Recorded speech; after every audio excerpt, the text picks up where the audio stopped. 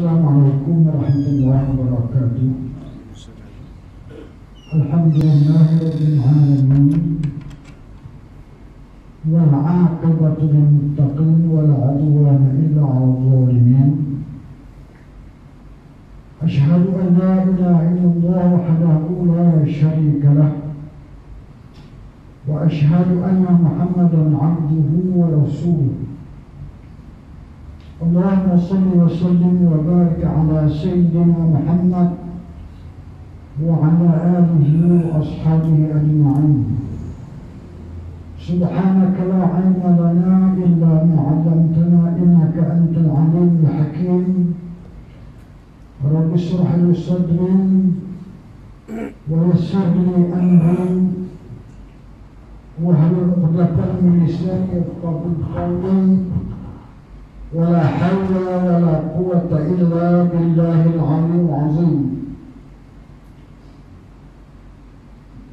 Sama-sama kita memulakan majlis ilmu ini dengan baca umul kitab. Mudah-mudahan kita diberkati dan dirahmati oleh Allah Subhanahu wa taala. Al-Fatihah. Alhamdulillah masyaallah.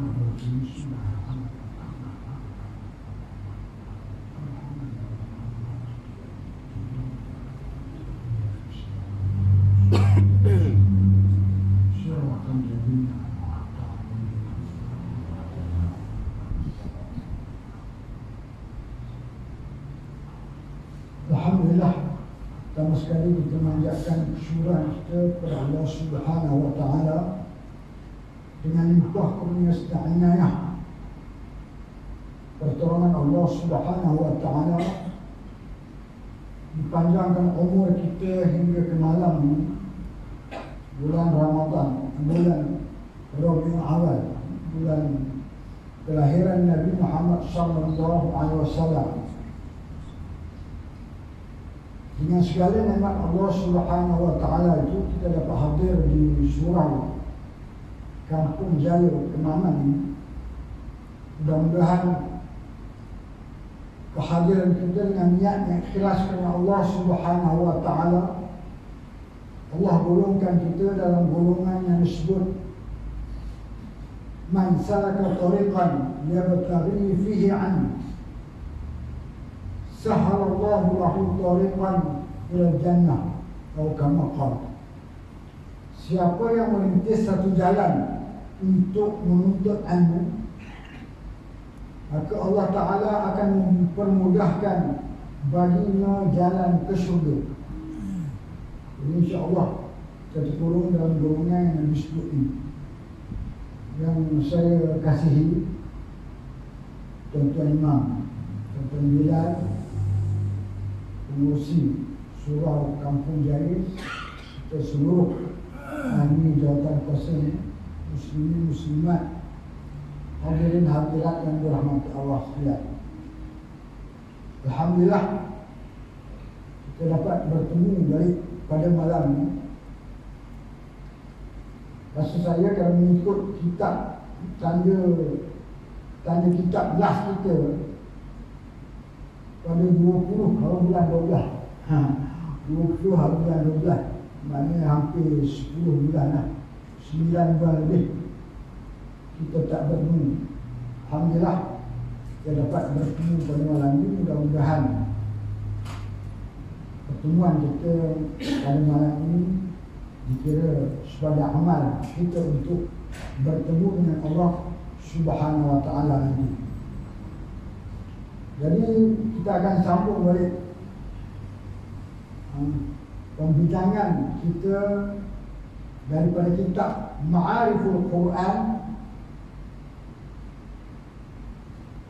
Bahthul Isti'azah wal Basmalah wa Tafsir Surah Al-Fatihah, iaitu perbahasan isti'azah dan basmalah ataupun ucapan a'udzubillah minasyaitonir rajim dan ucapan basmalah bismillahirrahmanirrahim serta tafsir surah Al-Fatihah.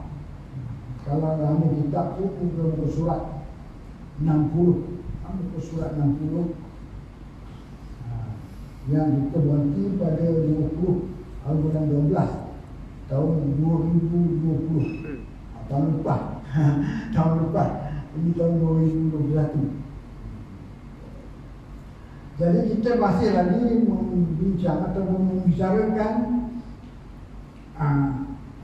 tentang perbahasan kedua, iaitu al-isti'azah. Ucapan a'udzubillahi minasyaitonirrajim. Itu kita dah sebut apakah makna isti'azah dan hukum membaca isti'azah. Hukum membaca a'udzubillahi minasyaitonirrajim ketika membaca Quran kita dah sebut. Saya ambil satulah. Kita sebut empat pendapat mazhab. Saya ambil satulah sebagai ulangan, iaitu mazhab Imam Syafi'i. Sunat membaca a'udzubillahi minasyaitonirrajim ni sama ada luar semayang ataupun dalam semayang sebelum kita membaca surah. Sama ada surah Fatihah ataupun surah yang selepas Fatihah di 2 rakaat yang pertama. Setiap rakaat sama ada dalam sembahyang fardu ataupun sembahyang sunat. Itu pendapat Imam Syafi'i. Sunat baca a'udzubillah sebelum kita baca Quran, sama ada luar sembahyang ataupun di dalam sembahyang. Kalau di dalam sembahyang setiap rakaat, sebelum baca Fatihah dan sebelum baca surah. Yang lebih utama pada rakaat yang pertama. Kemudian mazhab lain itu kita dah sebut itu, ada yang sunat pada rakaat pertamanya, rakaat lain tak wajib. Dalam sembahyang fardu ke sunat, dalam sembahyang sunat tak sunat. Tak payah kita sebut. Kemudian disebut tentang kelebihan isti'azah juga hari itu. Kita ulang sebelah sebab dekat setahun dah tapi lupa. Kerana manusia ni sifat dia lupa. La yusamma al-insan illa binisyan. Tidak dinamakan manusia kecuali ada sifat lupa. Lupa saja. Saya pun tadi lupa dah. Malam ni ada kuliah. Tapi bila tengok handset baru teringat balik. Itu lupa tu memang sifat manusia, tak boleh lari. Tentang kelebihan isti'azah. Itu disebut dengan dalil daripada hadis Rasulullah SAW.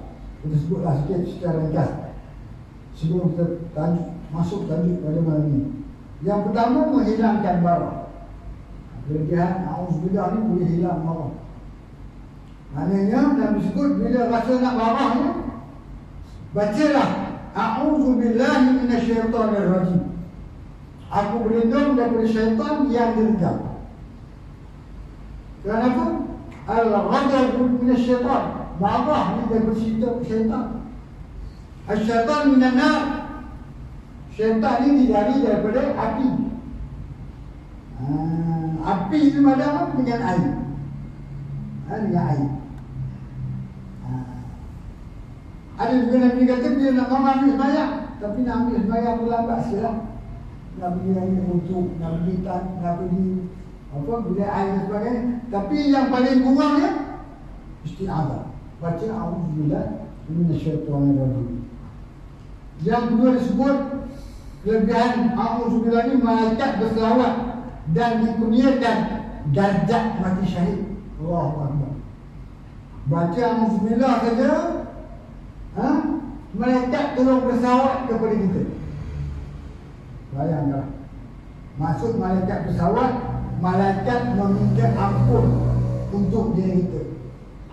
Ya Allah Tuhanku, ampunlah si fulan. Ya Allah Tuhanku, ampunlah si fulan. Ini beristighfar untuk kita. Kita nak beristighfar juga rajin sangat. Kalau yang jenis rajin sembahyang, lepas sembahyang dia istighfar lah 3 kali. Alhamdulillah minasyaitonirrajim. Assalamualaikum warahmatullahi. Assalamualaikum warahmatullahi. Astaghfirullahaladzim. Astaghfirullahaladzim. Astaghfirullahaladzim. Lagi yang terima lah, Assalamualaikum warahmatullahi, Assalamualaikum warahmatullahi, buka sajalah, bangun tu. Tapi bila kita baca auzubillah, malaikat tolong selawat, beristighfar. Maksud malaikat selawat, maksud beristighfar, minta ampun. Bukan itu saja, dapat dikurniakan oleh Allah Ta'ala mati syahid. Mati syahid ni pahala mati syahid. Syahid yang disebut syahid dunia dan syahid akhirat. Yang maksud pahala mati syahid ni adalah syahid akhirat. Kerana syahid dunia ni kita perang dalam Allah, bila meninggal mati syahid, itu dipanggil syahid dunia. Kita ni mana ada perang, baru lepas perang dengan COVID, baru lepas perang dengan COVID, itu pun banyak yang meninggal. Yang meninggal itu mati syahid, syahid akhirat. Kemudian yang keempat, selamat daripada bencana. Yang ketiga, selamat daripada bencana. Hadisnya saya tak sebutlah, sebab kita dah baca sebagai ulangan. Yang kelima, pelindung diri daripada hasutan syaitan. Itu yang keempat. Yang kelima, dijauhkan dari golongan syaitan ketika sembahyang. Kita sembahyang satu 5 waktu. Minta baca auzubillah itu untuk menjauhkan kita daripada syaitan. Kita sebut itu syaitan yang mengganggu kita dalam sembahyang bernama khanzab. Syaitan yang ganggu kita dalam sembahyang itu namanya khanzab. Sehingga Nabi sebut dalam hadis yang disebut itu, bila mana dia ganggu syaitan, dia suruh kita ludah 3 kali sebelah kiri. A'udzubillahi minasyaitonirrajim, a'udzubillahi minasyaitonirrajim. Berhati-hatilah. Fit. Ludah kaki. Jangan ludah sungguh. Semalam jemaah ni dia ludah sungguh. Nanya orang TV kita, mana buat syarat lah. Buat syarat. Paling tadi. Dan ijah paling pun kalau kita mengaji kitab fiqh, jangan dada ni tak boleh lari dari kiblat, hanya kepala saja. Jangan sekali-kali. Kerana sebelum selesai sembahyang, dada ni tidak boleh lari dari kiblat. Satu lagi setengah, dia belum habis sembahyang. Kebanyakan jadi semasa saya sebutkan, semasa bagi salam. Dia bagi salam dia, Assalamualaikum warahmatullahi. Dada dia sekali musik, tak boleh. Tengok tadi. Bila assalamu baru habis sembahyang, tapi dia Assalamualaikum warahmatullahi sekali dengan dada-dada di musik. Maknanya dia sebelum dia selesai sembahyang dia dah batal. Musik pada saja. Assalamualaikum warahmatullahi, Assalamualaikum warahmatullahi. Habis disebut sini 5 kelebihan atau fadilah. A'udzubillahi minasyaitonir rajim. Jadi tajuk yang kita nak kongsi pada malam ini, iaitu tajuk yang kelima. Qala musannifu rahimahullah, hafizahullah, pengajaran isti'azah. Yang kita nak bincang malam ini, kita kongsi bersama pengajaran isti'azah. Maknanya apakah pengajaran yang kita dapat daripada kalimah isti'azah. Kalimah a'udzubillahi minasyaitonirrajim. Kata pengarang ini dalam perbahasan isti'azah ini, dapatlah kita mengambil beberapa pengiktibaran dan pengajaran penting untuk menghadapi kehidupan kita seharian di atas muka bumi Allah ini, yang penuh dengan ujian dan halangan sepanjang perjalanan hidup kita menuju ke alam akhirat. Pengajaran tersebut ialah, kata pengarang ini, kita hidup atas dunia ini banyak ujian. Kita akan menempuh banyak ujian dan cubaan. Yang terbaru ini ujian COVID lah. Sehingga banyak orang yang telah membunuh diri sebab COVID. Ini semua adalah daripada hasutan syaitan. Dengan keadaan yang menerima ujian ni, syaitan pun hasut dia. Syaitan pun hasut dia. Memang kerja syaitan hasut. Sebab dia berjanji dengan Allah SWT selepas dia dicampak daripada syurga. Aku akan menyesatkan anak Adam, anak cucu Adam, hinggalah hari mereka dibangkitkan. Mana? Hingga hari kiamat. Hingga hari kiamat. Sebab tu dalam tajuk Bismillah ni ada orang tanya, kita duduk dalam syurga, so ucap dah Alhamdulillah minasyaitonirrajim. Dia akan tanya. Dia boleh terbayang. Sebab atas dunia ni Nabi suruh banyak ucap Alhamdulillah minasyaitonirrajim. Tapi kalau di akhirat itu takdir kita kata dimasukkan ke dalam syurga, kita disuruh ucap dah A'udzubillah minasyaitonirrajim. Kita disuruh baca dah Isti'azah. Nabi jawab apa? Tak baca dah. Sebab di dalam syurga syaitan tak ada. Syaitan tak ganggu lah. Syaitan tak hasut dah. Sebab dia berjanji dengan Allah Ta'ala, dia akan hasut kita ni sehinggalah kita dibangkitkan semula. Mana? Hingga hari sebelum datangnya hari kiamat dan mati. Itu maksudnya. Di antara tujuan yang pertama, di antara pengajaran isti'azah yang pertama, kata pengarang ni, tujuan kita beristi'azah ialah untuk menghindarkan diri dari gulungan syaitan, supaya mudah kita melakukan ibadah kepada Allah. Kerana semua manusia tidak akan terlepas dari gangguan dan pemerhatian syaitan, sebagaimana yang dinyatakan dalam hadis-hadis Nabi SAW. Di antaranya, qala Rasulullah sallallahu alaihi wasallam, inna syaitana yajri minal insani majra dam. Nabi sebut tentang syaitan ni dalam sebuah hadisnya. Apa Nabi kata? Nabi berkata, sesungguhnya syaitan, iaitu hasutan dan was-wasnya, itu mengalir di dalam tubuh seorang manusia melalui semua saluran darah di dalam tubuh manusia. Bayangkan, dia masuk dalam obat saraf. Syaitan ni, wabah dia hasut dia mengalir di dalam tempat mengalir darah itu. Bayangkan, dah masuk di dalam tu, habis kita yang di luar pun, hasutan di luar, minal jinnati wan nas, daripada jin dan manusia yang tak masuk dalam pun kita terpengaruh. Kan? Kadang-kadang nak mari mengaji lah, tak usah mengaji lah, tak usah pergi kuliah lah, kita pergi karaoke lah. Kuliah bulan dia. Kuliah bulan depan dah lagi. Karaoke ni bulan depan mari dah, tak mari dah. Hak tu dua dah. Tambah syaitan ni dia boleh masuk dalam darah kita, hasut kita. Kalau yang syaitan hasut tentang semayang, dalam semayang tu nama hazard, dia masuk juga dalam kandungan.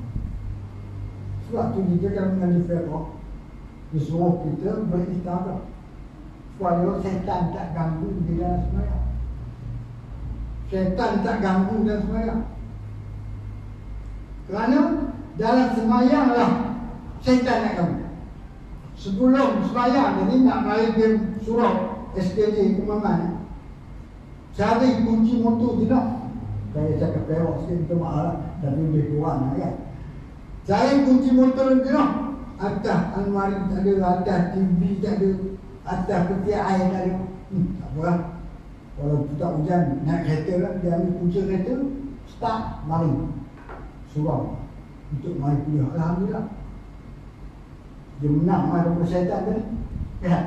Tapi bila semayang, Allahu Akbar, Kuliah Maghrib, Allahu Akbar, baca saja doa yang kita, nampak ke kunci tadi duduk dalam poket jubah. Yang tadi jadi jenah dah. Baru dia tanya, itu syaitan. Dia memang tak ada dia. Nak ganggu kita. Sebab tu syaitan ni dia pernah berdialog dengan Nabi Muhammad SAW. Dia kata, wahai, kerana Nabi jumpa syaitan buruk. Nabi jumpa syaitan buruk. Rendahnya Nabi tanya, syaitan, iblis, kenapa kamu kurus? Syaitan, kenapa kamu kurus? Baca dia bangor kan. Dia jawab apa? Macam mana aku tak kurus? Orang Islam tak baca bismillah, orang Islam tak baca auzubillah, makan nasi tak baca bismillah, sentiasa melakukan ibadah. Kita bila melakukan ibadah, ingat taklah zikir baca Quran, syaitan yang mari kepada kita itu akan kurus. Jumpa syaitan gemuk tu. Ni pasal apa gemuk?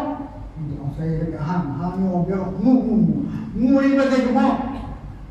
Mu ni pasal apa gemuk? Macam mana aku tak gemuk? Umat hang tak pernah. Saya terbalik siap dia. Umat hang ni tak biasa baca bismillah memakan. Hang tadi turun baca, bila makan baca bismillah. Pasal biasa rajin buat ibadah. Saya terbalik tadi, minta maaf. Yang gemuk ni pasal nak makan tak baca bismillah. Nak makan tak baca bismillah. Malah berzikir, malah baca Quran, sentiasa melawan Allah SWT. Sebab tu aku jadi gemuk. Sebab tu syaitan ni Nabi kata sentiasa masuk kita, sehingga dia duduk dalam darah kita.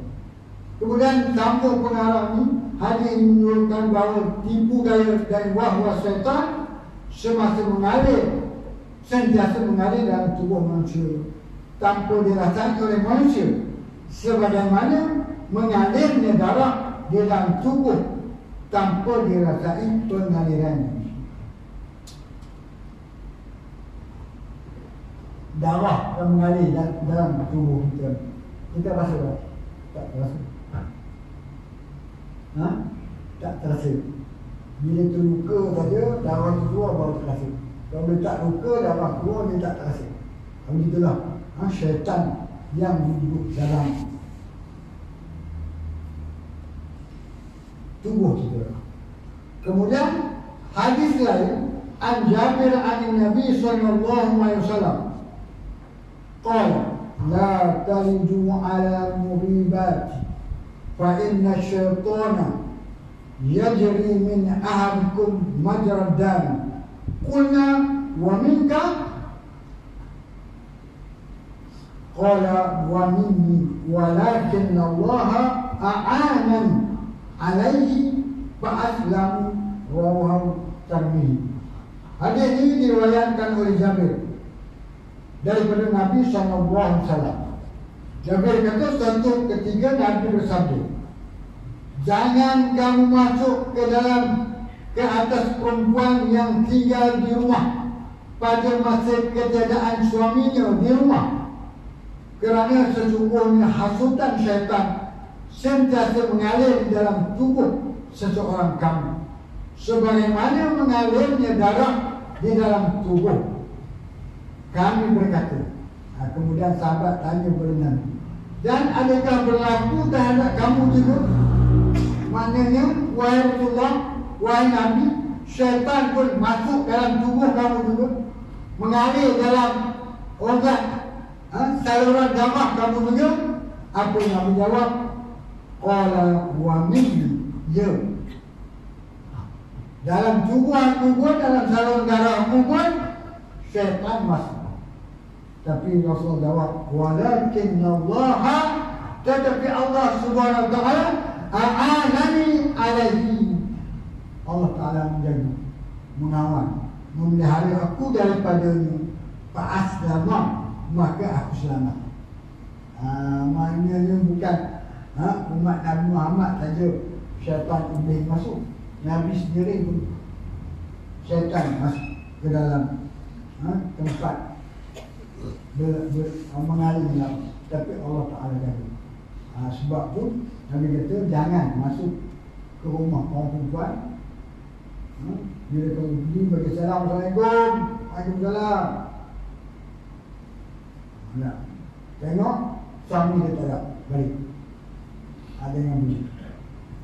Bila masuk dia balik, dia boleh berlakunya perkara-perkara yang tak ini. Sebab tu dalam Islam, dalam bab zina ni, larang zina ni, Allah Ta'ala sebut apa? Wala taqrabu zina. Wala taqrabu zina. Apa maksudnya? Jangan kamu hampiri zina. Maksudnya perkara-perkara yang boleh membawa kepada zina dilarang. Allah Ta'ala kata wala taf'al zina, atau wala tasbih, jangan kamu zina. Tapi wala taqrab, jangan kamu. Orang Arab sebut perkara-perkara yang boleh menghampiri zina dia apa? Nazratun, pasalamun 2, pakalamun 3, pamawa'idun 4, paliqa'un 5, pazina zina. 5 perkara yang boleh berlakunya zina. Kalian yang ini banyak sikit. Yang pertama nazratun. Nazratun ni pandang, tengok. Sebab itu orang Islam lagi dilarang melihat perempuan, lebih-lebih perempuan yang tidak menutup aurat dan sebagainya. Tengok, mula-mula tengok kan. Sebab tu orang perempuan Islam suruh pakai tutup aurat. Orang lelaki suruh jaga pandangan.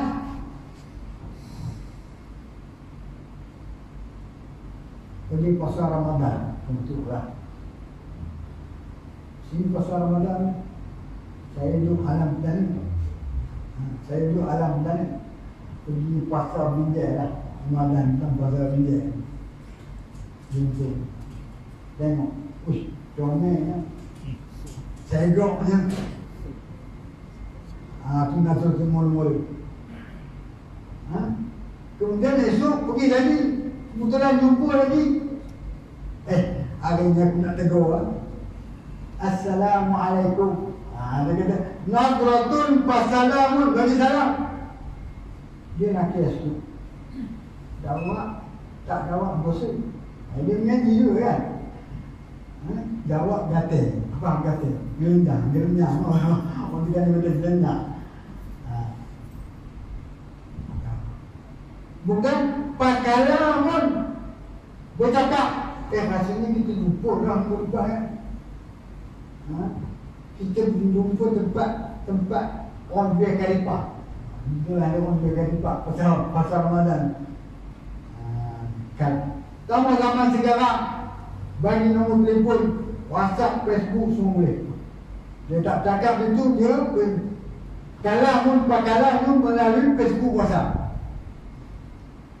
Bila dah bercakap, bila dah ni pamawa'idun, buat janji, buat temu janji. Tak syok lah, lupa di pasar Ramadan, bulan Ramadan, orang tengok pula. Kita jumpa ni dataran apa? Saya bukan makan saya tak tahu. Dataran apa? Dataran tu lah, orang jogging bagi. Lepas bertemu, paliqa'un. Lepas bertemu tadi, paliqa', maka bertemu. Date. Orang kita panggil date, you know? Kalau dia faham tak date? Kesuai date tak? Bertemu. Bila bertemu, pas zina, maka berlakulah zina. Kalau tak berlaku yang pertama, kedua, ketiga berlaku. Ini kaedah. Kenapa kaedahnya begitu? La yajtami'ani illa syaitan. Tak berhimpun seorang lelaki dan perempuan, melainkan syaitan itu yang ketiga. Bila syaitan ketiga, bukan senang itu ni. Dia dah boleh hasut kita. Sebelum dalam bab ini pun Nabi kata kalau pergi rumah seorang itu, kalau tak ada rumah, balik. Jangan masuk rumah yang suaminya tidak ada rumah. Takut lakunya perkara ini. Itu yang pertama. Kemudian solusinya rumah ini. Pengajaran isti'azah yang kedua, isti'azah mengajar kita supaya berwaspada dan menjauhkan diri daripada musuh yang cuba menghalang dan mengganggu kita dalam mentaati perintah Allah dan meninggal larangannya. Kita juga tidak dibenarkan berkawan rapat dengan musuh-musuh Islam. Kerana ini dinyatakan oleh Allah dalam ayat-ayat yang sangat jelas. Firman-Nya, inna syaitana lakum aduwwun fattakhizuhu aduwwan innama yad'u hizbuhu liyakunu min ashabi syaitan. Apa dia kata? Sesungguhnya syaitan adalah musuh kamu, maka jadikanlah dia musuh. Allah Ta'ala beritahu syaitan musuh kamu. Beritahu awal dalam Quran. Quran itu 1400 tahun dulu. Pesan awal lah, syaitan ni aduun, musuh kamu. Apabila dia tahu syaitan musuh kamu, fattakhizuhu aduwan, maka jadikanlah dia musuh. Ambilkanlah dia sebagai musuh, bukan sebagai kawan. Kenapa? Innama yad'u, kerana dia sentiasa mengajak golongannya supaya menjadi penghuni neraka. Dia ajak kita masuk neraka. Tapi alhamdulillah, oleh kerana kita ada majlis yang mengaji, dengan tubuh haba, dengan ustaz haba, bahannya syaitan. Kalau kita tak ada lah majlis ilmu, pengajian ilmu ni, Allah teruk kita. Walaupun dia tidak ada dalam masa lebih kurang 6 bulan, 5 bulan kan, secara face to face, bersemuka, tapi kita masih ada lagi di YouTube. Boleh tengok live melalui Google Meet. Ustaz-ustaz itu ada buat mengaji secara live. Alhamdulillah.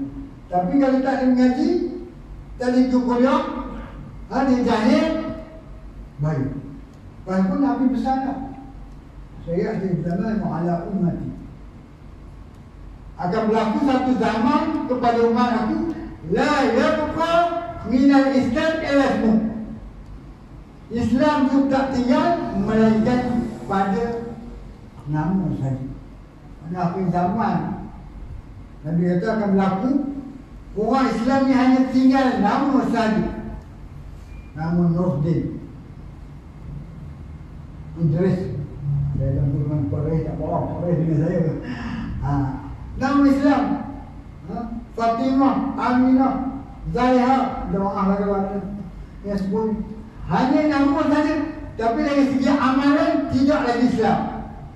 Pakaian tak ikut Islam, cara nikah kahwin tak ikut Islam, cara cari duit tak kenal haram halal dosa pahala. Hanya nama saja. Ini yang ditakut. Buktinya, jom kita diperlumbuk. Esok boleh merentas negara kan? Ini di umum esok boleh merentas negara. Jom kita diperlumbuk. Kita pergi naik kelab kan? Asal-asal dia pergi naik kelab masa dia berdakwah.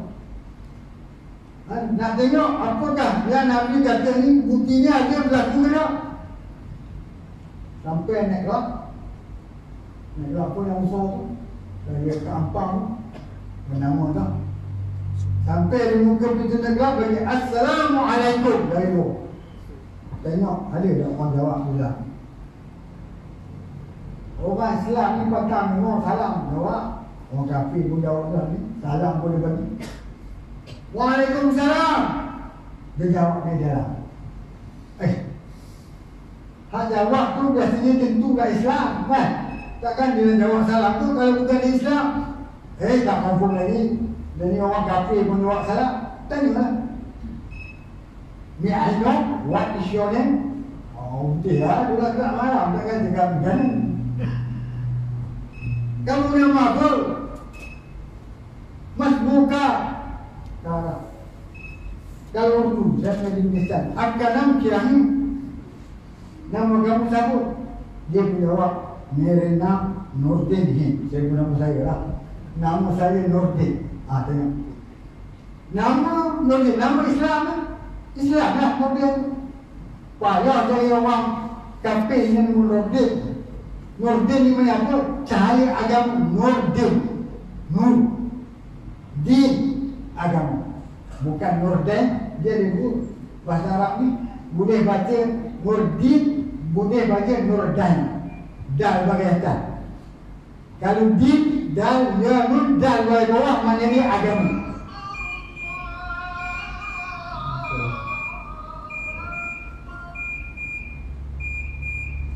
Kalau Nordin, cahaya utang. Saya bukan Nordin. Saya Nordin. Jangan lebuh anak Nordin tak. Cahaya utang. Maksud anak utang makan marah. Kerana bahasa Arab ni dia masuk isyarat bahasa Arab ni dia pun dia lari walaupun huruf yang sama. Saya sebut apa di sini. Contohnya baro kan, huruf baro, tapi baris dia lain. Baro ni boleh baca barun bagi atas, barun. Boleh baca bagi depan burun. Boleh baca bagi bawah, bawah tu birun. Tapi makna lain. Kalau baca bagi bawah birun. Bir mana-mana kebaikan. Nabi kata birru aba'ukum kabirrukum abna'ukum. Buat baiklah kepada kedua ibu bapa kamu, dan saya anak-anak kamu akan buat baik kepada kamu. Bir. Bar, baca bar, buat bagi atas. Apa dia? Ayat Quran. Zahara al-fasad fil barri wal bahri. Fil barri. Berlakunya kerosakan fil barri, di daratan, wal bahri, di lautan, bima kasabat aydina, kerana tangan-tangan musuh. Boleh baca buah, burun. Burun. Mana biji dia cara. Sebab itulah Nabi kata akan datang umat orang Islam ni hanya panggil nama Islam. Oleh kerana jahil tak mengaji tak apa, dia takut berlaku. Tapi alhamdulillah Allah tak berlaku. Ya. Nama saja Islam, tapi dari segi amalan tidak lagi Islam. Cara ekonomi, cara kenikah kahwin, cara berkahwin tak lagi mengikut Islam, mengikut barat. Yang keduanya Nabi kata dia dah tunjuk. Saya sebut dah dulu. La yabqa min al-Quran ila Rasul. Quran itu tak tinggal melainkan pada tulisan. Apa dalam Quran tinggal tulisan. Nak baca pun malah, tambah-tambah lagi nak beramal apa yang ada Quran. Dia jadi takut jadi passion. Quran hidup ketika orang mati. Bila orang mati, Quran hidup. Ambil Quran di rumah, dia rumah jiran, tak cukup ambil di masjid, disuruh baca pada orang mati. Alhamdulillah. Tapi bila tak ada orang mati, Quran pun ambil. Kemudian yang tiga, wa masajiduhum amiratun wa hiya kharabun min al-huda. Akhir zaman masjid mereka cantik-cantik, indah-indah, dan tapi kurang daripada petunjuk. Ya, alhamdulillah sekarang ni masjid kita suruh kita penuh. Dua lagi di tengah. Saya di tengah ni dua tahun dah lah di Maman. Tengok dua. Bila kata semua masjid suruh ada lain. Tambahnya masa Covid ni tak ada, itu susah hati kita. Takut berlaku masjid indah, Tak ada. Memang kalau tengok masjid lampu tu bukan bensin di Turki. Kalau jatuh lampu tu 1,000 orang boleh mati. Bukan lampu ni lah. Ini masjid hebat-hebat. Tapi tak ada orang, lampu dia kosong. Orang dah mati. Jadi kita jaga. Dengan Allah Ta'ala bagi kurang COVID ni dan dibenarkan kita dah berkuliah di majlis surau ni, ambil peluang dan takut Allah Ta'ala marah kerana kita tidak mengambil peluang apa yang Allah Ta'ala berikan. Kerana itulah yang dapat saya sampaikan, insya-Allah nanti kita masuk kalau ilmu panjang tak uzur, kita masuk pengajaran isti'azah yang ketiga. Apabila seorang itu menyebut perkataan a'udzu, menunjukkan dia telah berikhlas atas dirinya dengan kefakiran iman dan sebagainya. Wallahu a'lam. Cakap inilah yang saya dapat kongsi bersama. Itu pada waktu kurang itu adalah kelemahan diri saya sendiri. A'udzubillahi minasyaitonirrajim. Bismillahirrahmanirrahim.